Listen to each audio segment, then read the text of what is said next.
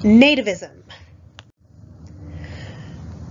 So looking at immigrants coming into the United States, really work, the actual jobs they take, that was really the ultimate reward for these immigrants, because working was their way towards independence, whether that be independence in America or back to their home country.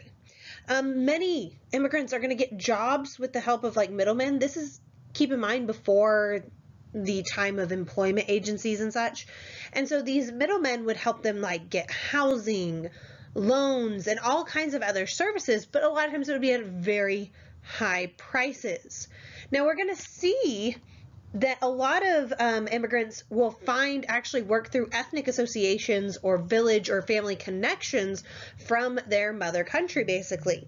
But what work they do really is going to depend on several different factors. First of all, it's going to depend on their actual skills, and then it's going to depend on the region they're in, and thus like the local economy, and actually what discriminations are in that particular place. The thing is, stereotypes that you like see pictured here are not just going to harm certain groups. In fact, sometimes it actually helped certain immigrant groups get jobs. For instance, a lot of times Jewish people would only hire other Jewish people in the hope that they'd be less likely to unionize since they're all of the same religion. Though also, weirdly enough, a lot of Jewish entrepreneurs, especially like in the textile industry, would only hire like Italians because they felt like Italian people were less likely to unionize. You see like Pittsburgh steelmakers, they felt like Polish people were less likely to unionize, and so they were more likely to hire them over a black person. Although honestly, that's the case in a lot of different areas, that a lot of places, while immigrants may have faced nativism, which I'm going to get into more in a second, generally places were more likely to hire an immigrant than they were a black person at this time period. They're going to face still, though, lots of discrimination here in the United States. And you can see these like stereotypes here that you have on the far left, the Chinese person versus like a native born Protestant, and how Chinese people are eating everything. You can see how black people versus Irish, they compare them the same. And so we've seen all the discrimination against black people up till this point. So you can see what that tells us about people's views on the Irish immigrants coming in. And to the far right, that's also a caricature of an Irish immigrant. When it comes to immigrant women, you do have some immigrant women work outside the home, but this is actually very few. Most of the time, they're more likely to do like piecework in apartments. Sometimes you have unmarried women that were immigrants working in like factories or as domestic servants. Other times, like for instance, a lot of Japanese people came to the United States and worked on farms, and so their married and unmarried women generally worked with their families on farms. The goal, though, for all of these immigrants on some level was to work for themselves eventually. That's what I mean about work being the ultimate reward in a way to independence. But very few of these new arrivals had skills, and very much they didn't have any kind of resource except for maybe their wits. The thing is, banks at this time period really weren't likely to extend a small business loan to some sort of budding ethnic entrepreneur. And you do have some small ethnic banks, and a lot of times these banks are the ones that do provide that initial stake in a lot of foreign businesses being set up, or I should say immigrant businesses being set up, really. But a lot of these ethnic banks generally failed over time. And that's the other thing. Just because an immigrant worked hard did not necessarily mean automatic success. You see, a lot of times immigrants are not successful in America due to all kinds of problems, from death, disease, to just bad luck and an unfamiliar environment. And then, of course, all immigrants are also going to face Nativism. Nativism being the anti-foreign prejudice of Americans. So, looking at nativism, while America at this time had this reputation of having, open borders and it's a refuge from persecution and poverty, that really wasn't always the case. You see a lot of nativist sentiment causing violence, and if not violence, like job discrimination in America. If you're looking at anti-immigrant sentiments, you can go back to actually 1301, the first half of U.S. history. For instance, you get like the political party known as the Know-Nothings in the 1850s, literally built on nativism. Now, the Know-Nothing Party's particular target had been the numerous Catholics and Jewish people coming from Eastern and Southern Europe. Partly, though, this was because they could set them apart in two different ways. Language differences, and then generally those from Southern and Eastern Europe have a slightly darker complexion, and thus sets them apart.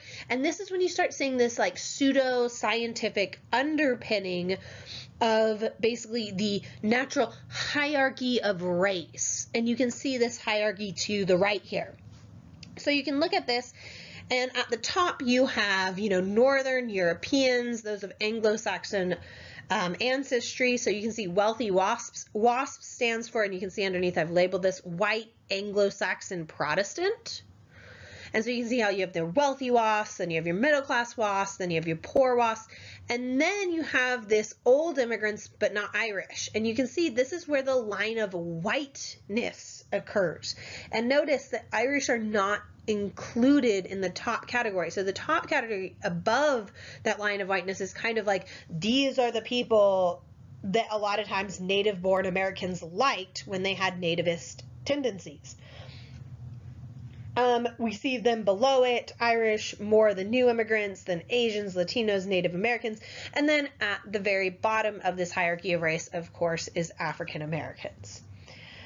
So we see this nativist sentiment in a lot of American institutions at this time. You have like newspapers would describe immigrants as, and I have a quote here, depraved beasts, harpies, decayed physically and spiritually, mentally and morally, thievish and licentiousness, basically sexually promiscuous.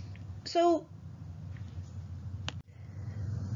as much as there's this issue with nativism, then there's this question of, if you are nativist, how do you want to handle immigrants?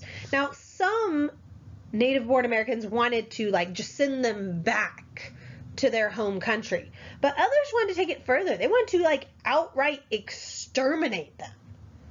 And then there's the other extreme of just others wanting to restrict people from certain nations and everything.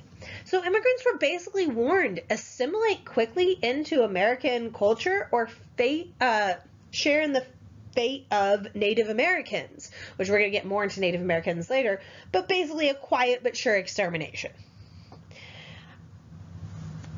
One group in particular that is going to face particular discrimination is going to be the Chinese that move to America during this time period.